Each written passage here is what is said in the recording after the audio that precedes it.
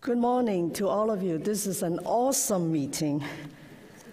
And before I start, I would like to beg your indulgence to thank two persons. Harvey Feinberg, where are you, Harvey? Put up your hand. I had the pleasure of working with Harvey. Thank you, Harvey, for what you have done as the president of IOM, helping WHO to review our performance for the 2009-2010 H1N1 pandemic, and presented a very important report. The unfortunate thing is political leaders did not take it up and failed to listen to that wake-up call. And of course, Ebola came. I want to thank your current president, Victor Zhao, along with other review on WHO's and others' performance, with Peter Sen as the chair of that report, the best of all the reviews. Now, I hope the power of this very important institution in USA and beyond, because you have many members of, IOM and now NAM from different parts of the world. We need to make sure that political leaders do not forget about this wake-up call. And quoting Jim Kim, what he used to say is, there are so many priorities on the agenda or on the screen of leaders, they vacillate between fear and neglect. So we must maintain the momentum in the interest of people, as you put it, Victor. In the interest of humanity, we must continue to make the cry and the call out to people, speak the truth unto power. As one of you mentioned, one of your awardees, is so important. Public health is not getting the attention and the investment it deserves. So let me first and foremost encourage you to continue to do that, and thank you so much for inviting me to join you and share with you some of our thoughts on this dreadful disease. Victor, thank you again for your invitation. Ladies and gentlemen, the world has 800 million chronically hungry people, but it also has countries where more than 70% of the adult population is obese or overweight. Until the late 20th century, dietary issues in developing countries focus on the health consequences of undernutrition, especially stunting and wasting in children and anemia in women of childbearing age. That situation has changed dramatically. In just a few decades, the world has moved from a nutrition profile in which the prevalence of underweight was more than double that of obesity to the current situation in which more people worldwide are obese than underweight. Once considered the companions of rich societies, obesity and overweight are now on the rise in low and middle income countries, particularly in urban areas where the increase is fastest.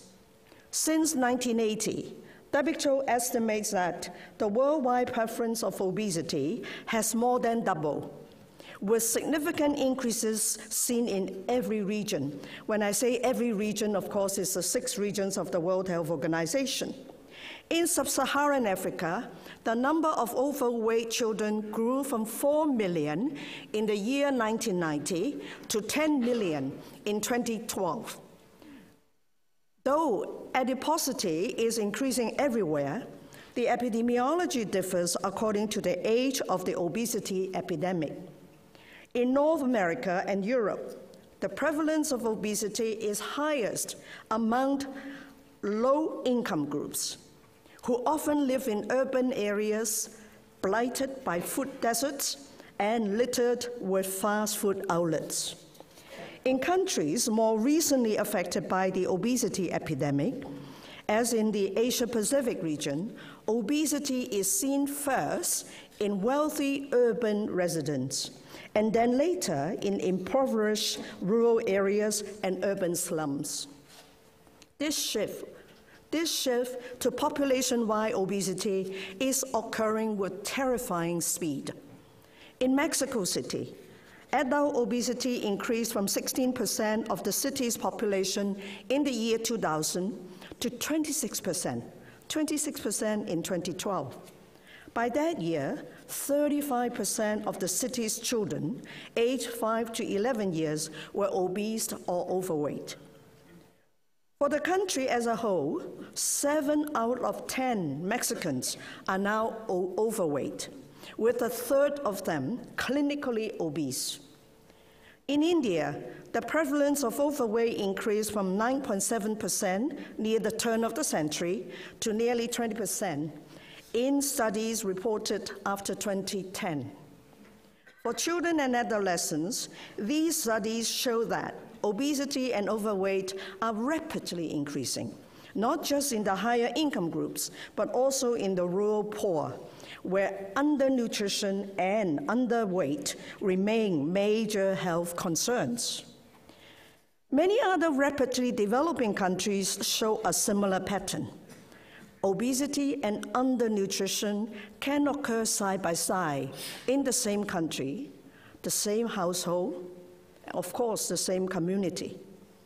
In China, the country I know a little better, as decades of food scarcity were replaced by abundance, the prevalence of obesity and overweight more than doubled during the last decades of the 20th century, moving from famine to feasting in less than a generation. In 2012, China's Minister of Health estimated that as many as 300 million Chinese were obese in a population of 1.2 billion. China, with the world's second largest economy, now is competing with the US as the nation with the largest number of overweight citizens. This is not the kind of comparison we would encourage. Or a competition, as I said.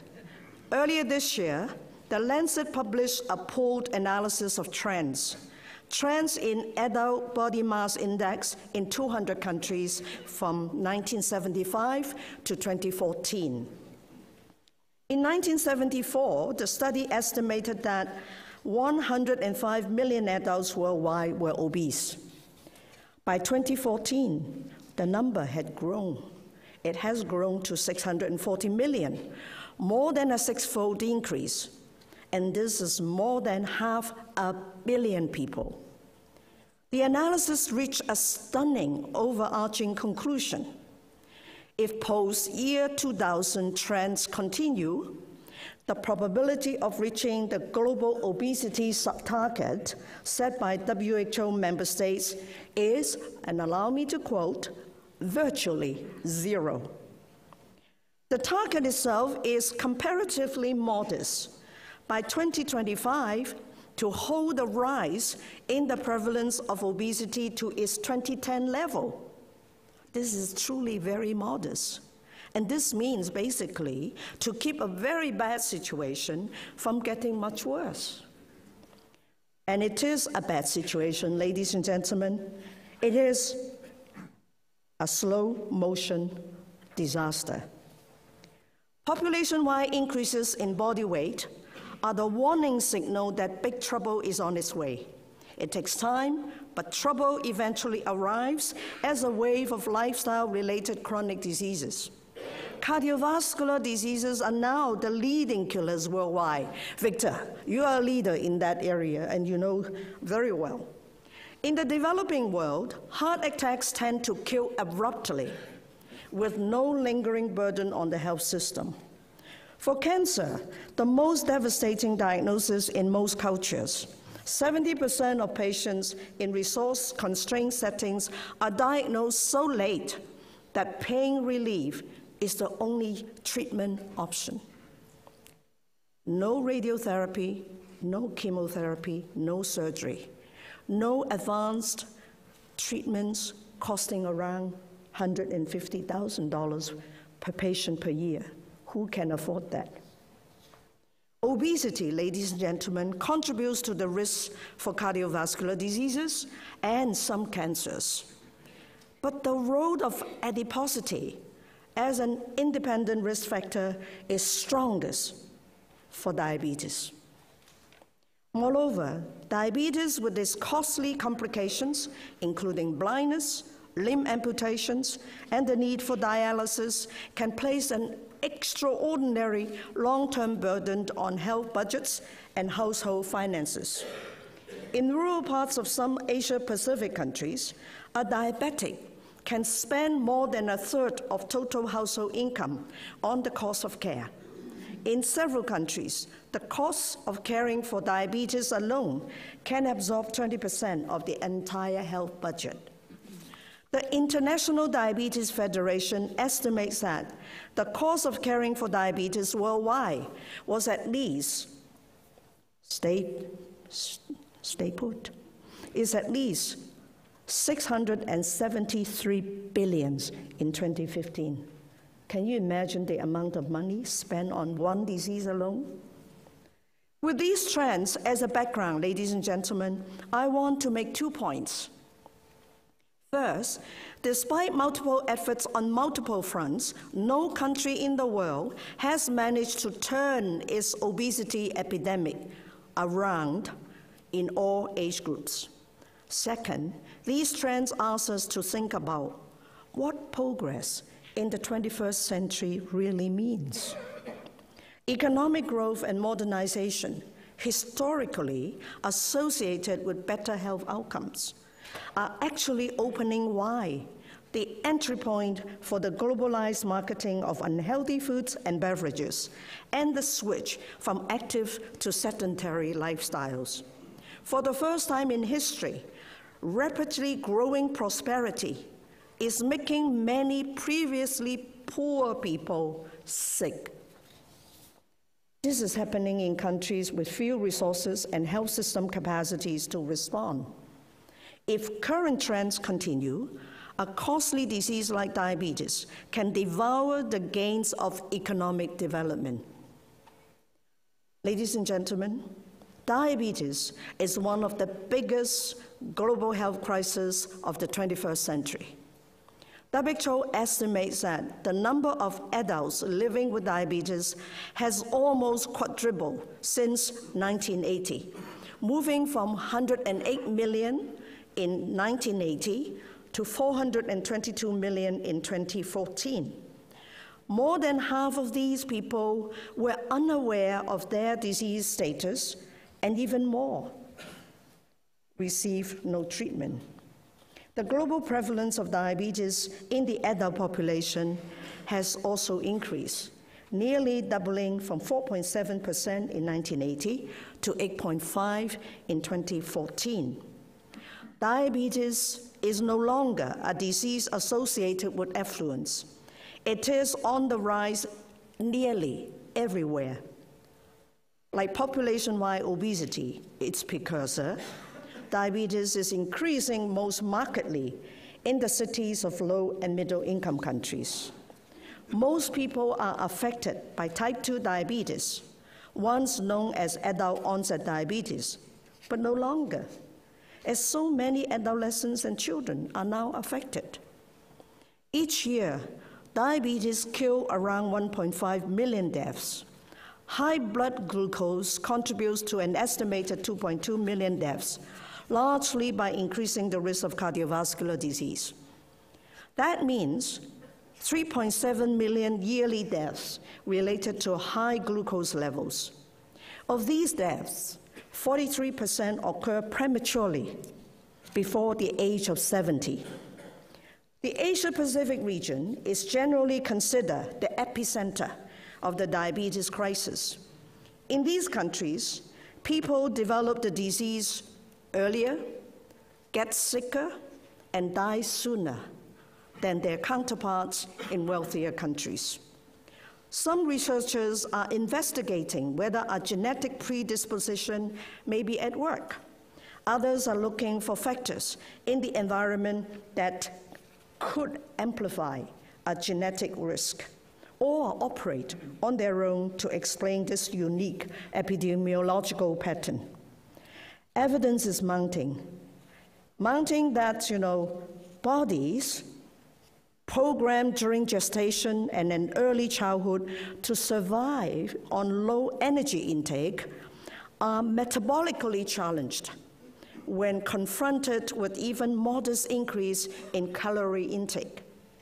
Some researchers believe this may be one reason why people in India and China developed diabetes about a decade earlier than those in your European countries, and can do so following only a small weight gain.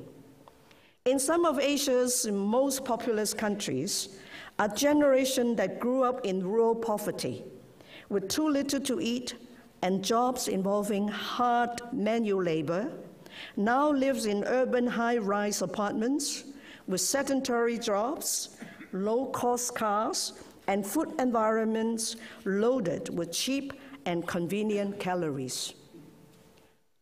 Partly as a result of these changes, millions of people lifted out of poverty to join the booming middle class now find themselves trapped in the misery of diabetes and all its costly complications.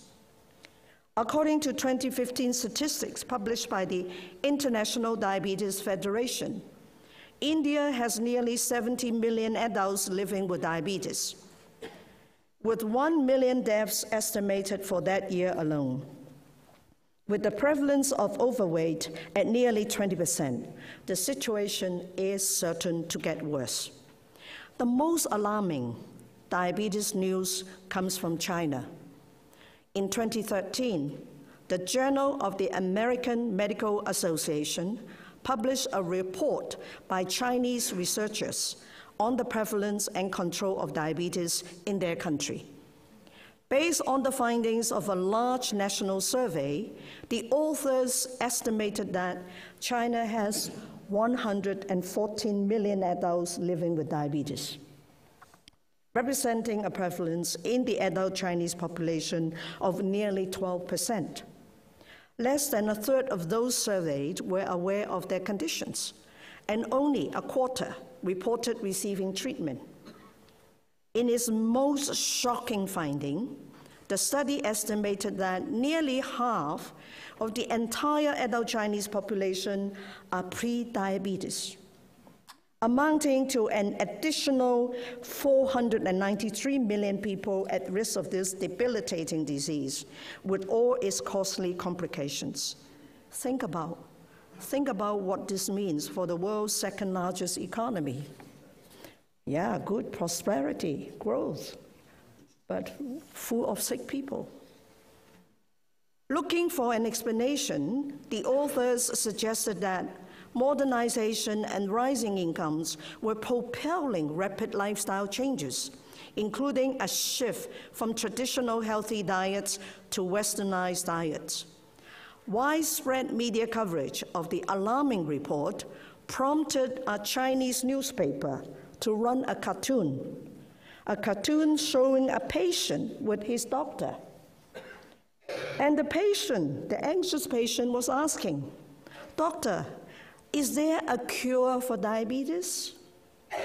And the doctor says, "Yes, poverty." Ladies and gentlemen, diabetes can be successfully managed, especially when detected early. WHO has international guidelines for doing so, including insulin and blood glucose lowering drugs on our model list of essential medicines as a reference, as a recommendation to many countries, particularly the developing nations. Even better, diabetes can be prevented, ideally through population-wide interventions. Changing the environment in which people make their lifestyle choices requires extraordinary government commitment, courage, and persistence. The Lancet 2015 Obesity series points the finger at the international food system as the principal driver of the global obesity epidemic. In addition, Obesogenic environments are shaped by international trade policies, agricultural subsidies, heavy advertising, also to children, politically powerful lobbies, and money invested to distort the scientific evidence. We have seen this most recently with a report on how the sugar industry artificially sweetened nutritionists in a very prestigious university here in US back in the 60s to downplay the role of sugar in disease. In the second half of the previous century, the world's food system began to concentrate almost exclusively on increasing the production and reducing the cost of food. Food production became industrialized. Techniques were developed to grow vegetables without soil. Confined animal feeding operations sprung up to meet the growing demand for cheap meat and dairy products. In the 2005 report of the Pew Commission on Industrial Farm Animal Production, and the report was titled, "Putting Meat on the Table," and the report exposed the dire consequences of industrial meat farms for the development in countries affecting the environment, human health, animal welfare, and rural America. The report is generally considered the most profound explanation on why factory meat production is dangerous, and it is dangerous for health, and it is dangerous for sustainability. Unfortunately, many middle-income countries with a booming middle class, as in Brazil, China, and India, have adopted factory farming models from North America and Europe to meet the growing consumer demand for meat that nearly always follows new prosperity. For example, China now has single mega factory farms capable of producing more than 1 million pigs every year. While consolidating meat production undoubtedly improves food safety, it is environmentally unsustainable. And it comes at a time when WHO and other health agencies are advising populations to reduce meat consumption as a strategy for preventing non-communicable diseases. For all these reasons, much food production is now divorced from its primary purpose of providing the nutrients that sustain human life in good health. Following a series of high-profile mergers and acquisitions, agribusiness is now a global industrial complex operated by just a handful of large multinational corporations that control the food chain from seeds, feed, and chemicals to production, processing, and marketing, and of course, distribution. The dominance and power of this industrial complex are immense. They help explain why highly processed junk food is becoming the new global food staple. They are crowding out an ancient food system maintained by smallholder and backyard farmers, especially women, that has long fed millions of people in Africa and Asia.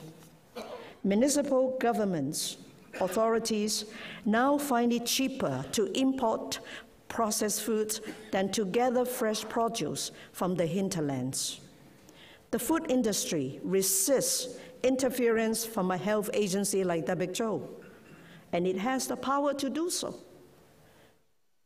In a wonderful world, yes, but full of so many uncertainties, economic, trade, and industry considerations can dominate national and international agendas and override the best interests of public health, the best interests of all the excellent work that you are doing. But we are seeing some progress, some good progress. In 2013, the Codex Alimentarius Commission, which is a joint function of FAO and WHO, mandated the disclosure of total sugars, sodium, and saturated fat in its international guidelines for food labeling. One of the strongest recommendations of the WHO Commission on Ending Childhood Obesity, thank you, Nancy, for mentioning that commission, calls on governments to implement an effective tax on sugar-sweetened beverages. WHO recommends that, to be effective, a tax should increase the price by at least 20%. By the way, have you seen a leaked document? A leaked document from a big company that sell soda? They have a strategy to kill the sugar tax. Stay tuned. I like leaked documents sometimes. Ladies and gentlemen, the Commission on Ending Childhood Obesity, the report, further urged governments to accept their responsibility to protect children, including a responsibility to take action without considering the impact on producers of unhealthy foods and beverages. The often heard argument that lifestyle behaviors are a matter of personal choice does not apply to children.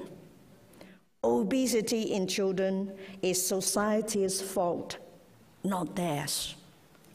Last year, WHO issued new guidelines for free sugars, recommending that they count for less than 10% of total energy intake. A further reduction to less than 5% of total energy was recommended to bring additional health benefits. That guideline prompted South America, with its obesity epidemic, and the Philippines, where 97% of 6-year-olds have tooth decay, to seek WHO guidance in drafting appropriate legislation to tax sugar-sweetened beverages. These countries join US cities like Berkeley and Philadelphia, which are already taxing soda. Next month, I heard that 3 more cities will vote on a proposed tax. I wish them all the best. Giving consumer transparent and useful information also helps. And I commend US authorities for their efforts to include in the country's nutrition facts labels, not just total sugars, but also added sugars. Ladies and gentlemen, I have a final comment. When crafting preventive strategies, government officials must recognize that the widespread occurrence of obesity and diabetes throughout a population is not, I have to emphasize, a failure of individual willpower to resist fats and sweets or exercise more. It is a failure of political will to take on powerful economic operators like the food and soda industries. If governments understand this, and if governments understand their duty, the fight against obesity and diabetes can be won.